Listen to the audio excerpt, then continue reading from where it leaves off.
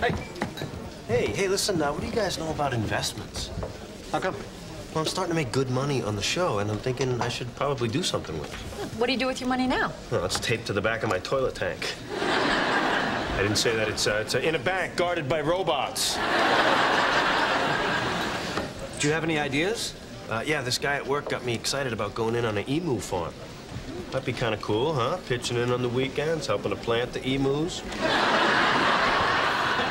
Joe, emus are birds. You raise them for meat. Yeah, right. People eat birds, bird meat. Now, do they just fly into your mouth? Or you go into a restaurant and say, excuse me, I'll have a bucket of fried bird. or maybe just a wing, or a... Joey, I think you should consider something a little less risky.